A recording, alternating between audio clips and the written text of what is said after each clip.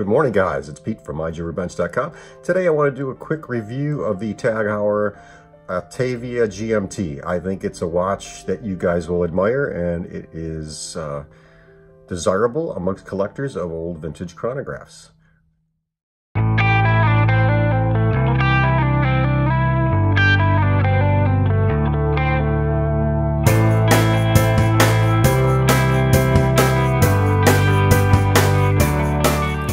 Okay, so let's take a look at the Tag Heuer Autavia GMT. This watch was produced for a few years. It's a vintage GMT, vintage chronograph.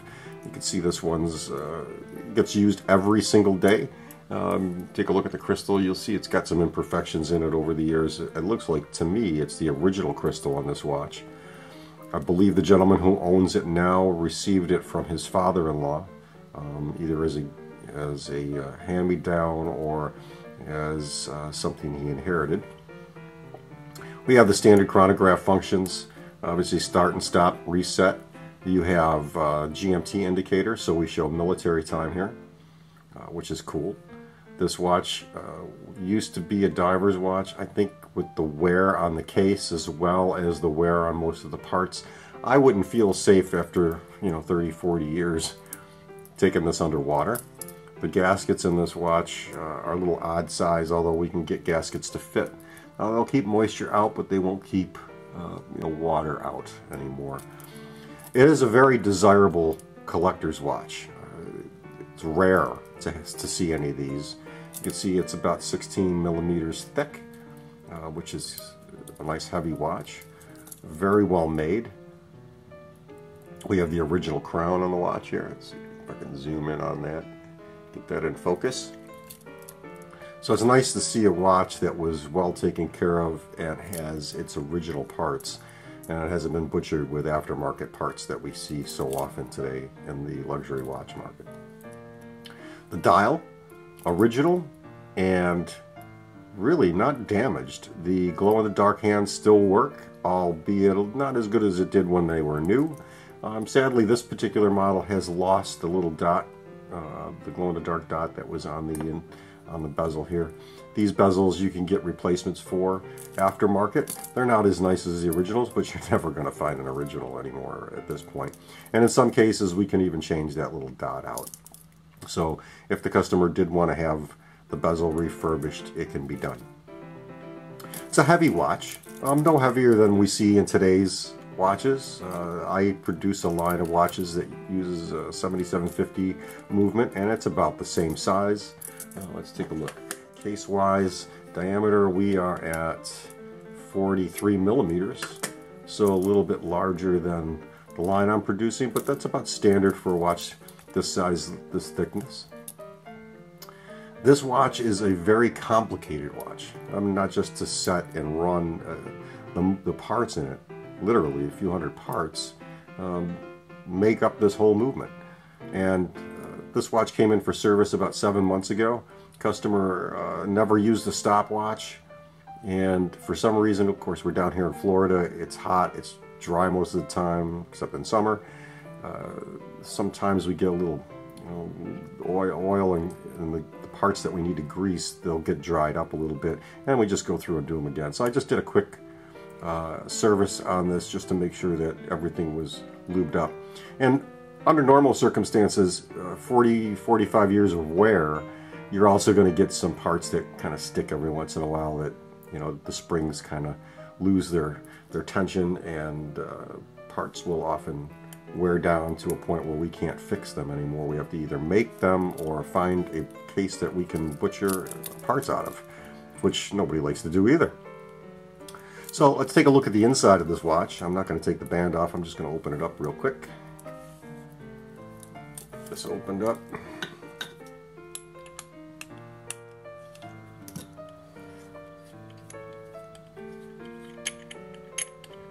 While I'm talking about this, one of the things that has been popular in my store before I closed my retail shop down, the crown, if you notice, is on the left side of the case.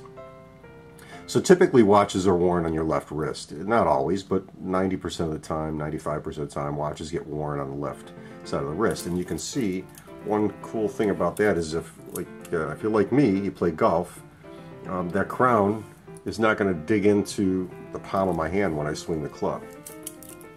So, you know, it's just a popular thing down here that I've had luck with a lot of golfers. I sell the Citizen line of watches, and they have a golf version with the crown on the left side so that your wrist doesn't hit that crown every time and leave a bad indentation in the top of your hand. And after about 7-8 holes, that often hurts. So golfers either don't wear watches or wear comfortable watches.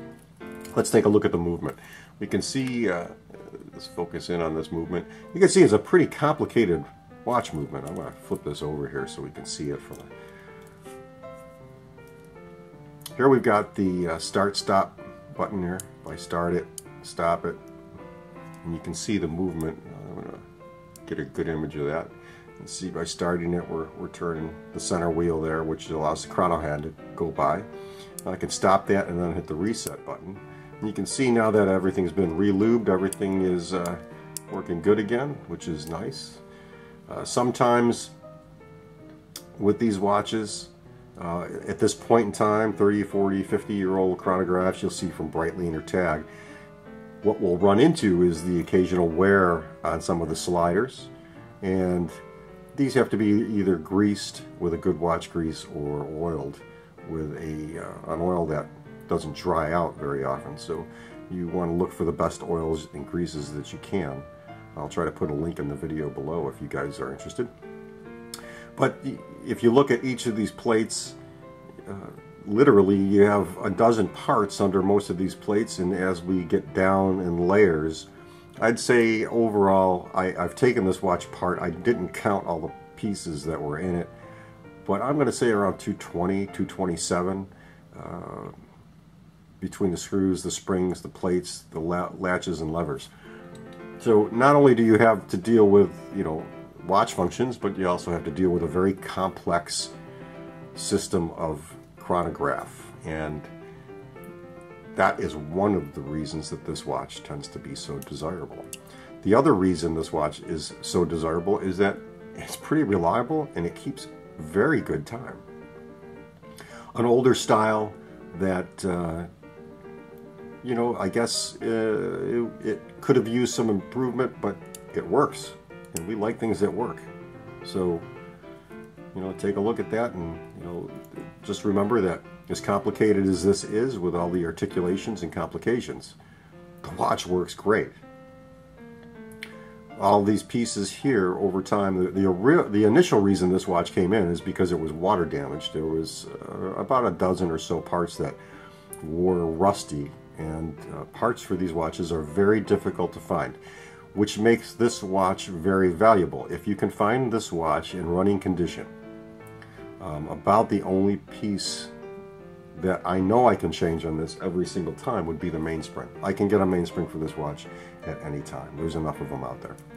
Plus there's enough aftermarket ETA springs that'll work with this also.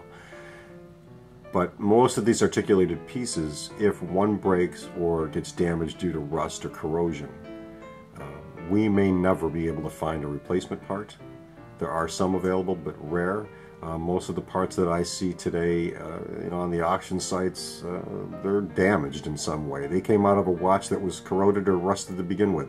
So you really have to be conscious of that when buying a part like that for a watch that's no longer in production for so long.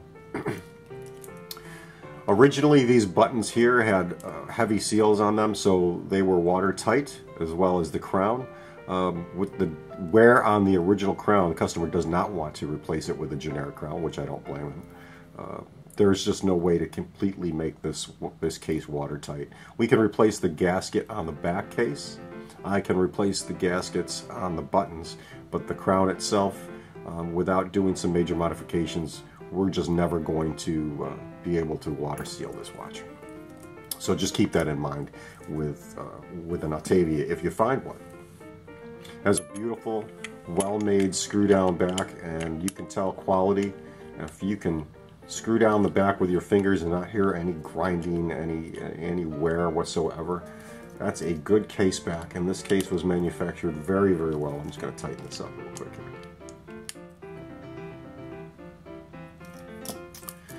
So again, this watch, being as vintage as it is, we have an aftermarket band. You can still get replica bands of the original version. I've seen them on the auction sites, and I've seen them from some suppliers, but for the most part, if you do have one and you want to keep it authentic, I would either put a diver's or a very nice stainless steel version on it, something that you know, don't cheap out on a band. You can get bands that fit pretty well. You can see there's some gaps here, obviously an aftermarket, but it works. It's not perfect, but it does the job. Wearing this watch is very comfortable. It fits on average wrist very well. There's no digging or poking into the wrist. You can see the lugs here. If we look at the lugs, they're elevated far above the case back. So that case back keeps the watch case and frame elevated above the wrist so that you don't get poked by these sharp edges on the lugs, which is very nice. When I designed my watch cases for my line of watches, I did the same thing. We kept the lugs above the wrist so that there's no poking or prodding into the wrist, because you don't want to wear a watch that pinches you, and that is an occasional problem, especially as we get into smaller chronographs that are very complicated. So guys, that's my review of this watch. It's a wonderful item to have in your collection. I believe these watches are going between $6,500 and $9,500 depending on the condition. So keep that in mind if you're looking for one. You will pay the price to have a watch as beautiful as this in your collection. My suggestion to the customer last year when he brought it in for service was to at least replace the crystal. We can put a nice sapphire 2mm crystal in here that would eliminate the bubbles, and if you look closely you'll see some bubbles in that crystal. It's just happened over time. That was just the manufacturing, you know, over time these things wear down. UV gets into them and they get little chips and holes and pits. So I believe this guy's father-in-law wore this watch about every single day, and he took good care of it, and it shows. Hope you enjoyed this review, guys. If you did, give it a thumbs up, share it. Every time you share a video of mine, it gets higher ratings on YouTube, and I appreciate all the views I can get. It helps with my subscriber base. And if you like the video, thumbs up. If you want to see more and you're not a subscriber, hit the subscribe button. And if you want to get an alert every time I upload a new video, which usually is weekly or bi-weekly, I've taken a little time off lately to deal with some family issues, but normally I upload at least one video a week. I've been absent for a couple weeks here. Sorry about that. Hit the little notification bell, and every time I upload something, you will get a little alert on your YouTube app. Thanks, guys. Have a good day, and I hope you enjoyed it. Bye-bye.